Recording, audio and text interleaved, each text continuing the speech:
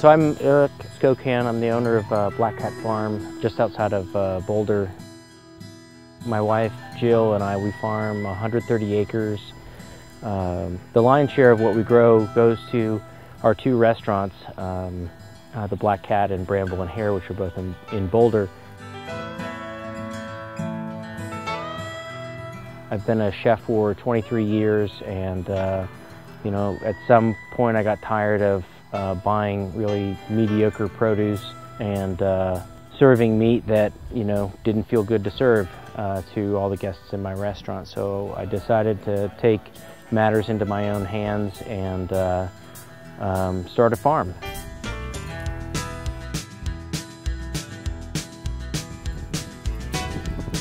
So now we're at 130 acres, and we grow the vast majority of everything that you see in the restaurant. The things that you see here are all varieties that that do well in cold weather. It's really, you know, amazing that in a place that's totally desolate and cold, that you can get something that tastes so amazingly alive coming out of the fields. And so we come out here, brush the snow off of the beds with big push brooms, and then we're, you know, in our snowsuits on hands and knees. We harvest all of these greens from underneath the row covers, and then you know, we run them into the restaurant, and it's like they're alive. And it's the greatest thing in the, you know, in the world.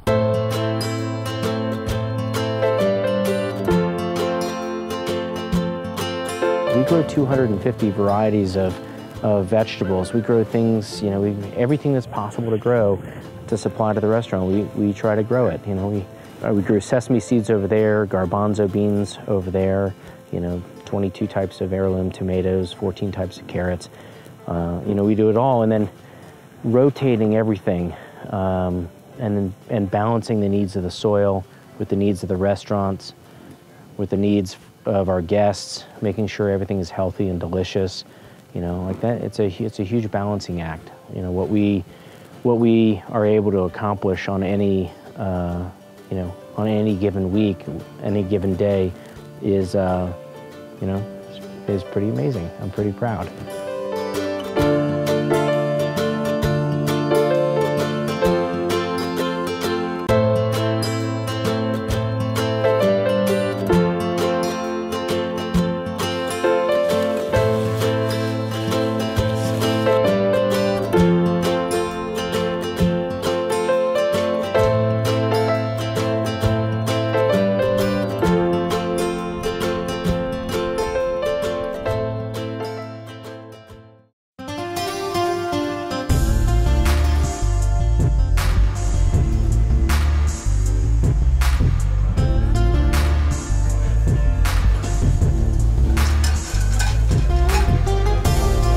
So here in the kitchen, I like to focus on dishes that are flexible enough to be able to bring in all the different parts from the farm, because the harvest that we have coming from the farm, it changes pretty much every day. So a lot of the recipes here are really focused on great technique, and then we put our great ingredients in on top of that, and it yields great dishes. I don't like doing dishes that have you know, a lot of frill to them. Frill is hard to grow at the farm, and often it doesn't, you know, kind of distracts from the great flavor of the dishes. So I really focus in on treating our great ingredients with a lot of respect, and making the thing taste like a great version of itself, and really nothing more. So in this dish, I have pork loin from the hogs that we raise that I'll roast. All right, so the first step with cooking pork, or really with any sort of meat, is seasoning, and I'll season it lightly with salt on both sides. I'll put it fat side down first so I can render the fat out, and that makes a really nice crust. All right, so next step is browning off the turnips. I've swirled a little bit of butter in, and then in go the turnips. So I'll leave those to brown for just a minute. So while the turnips are cooking, it's time to take care of this frisee. I could cook it as whole little heads, but I prefer to break it up into smaller pieces.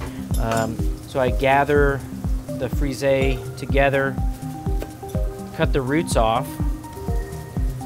So now with just a little fluff, it's all set. All right, so we'll set these aside and take a look at our turnips. Those should be ready now.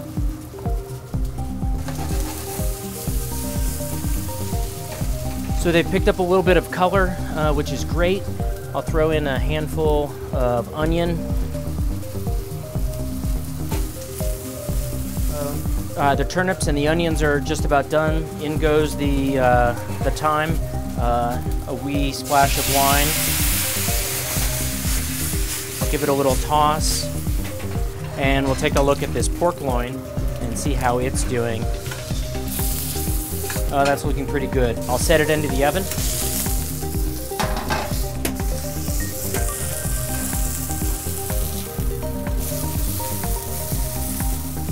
So I'm going to throw in a little bundle of thyme, a sachet, and throw in some butter as well.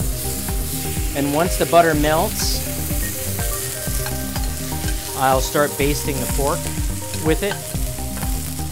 So just like that. And this is my favorite thing to do in the whole world, basting with this fresh thyme and butter. It smells so good.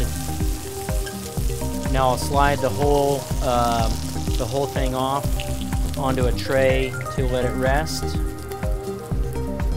All right, so now in the pan, I'm going to use the crusty part that's left in the pan, which has a lot of great flavor. That'll be the base of a quick sauce. And that sauce goes like this.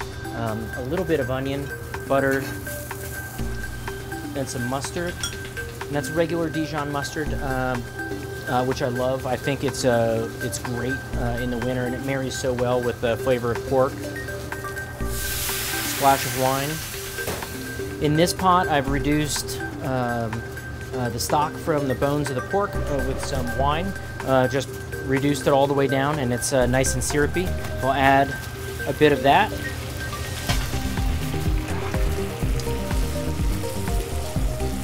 Swirl everything together. I have the turnips that we browned off earlier. They're nice and hot. I'll throw a big handful of frisee in. Give it a nice stir, and you'll hear it crackle, which is a really fun sound, and it smells really wonderful as well.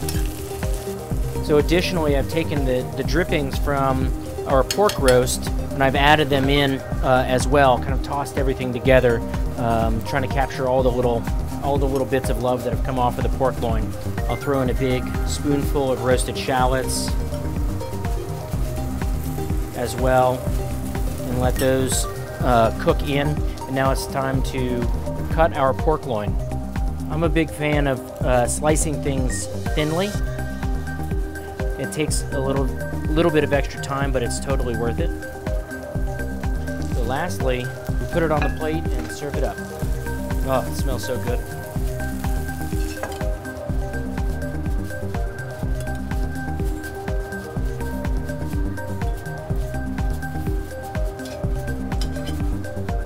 Add a few bits of herbs for freshness.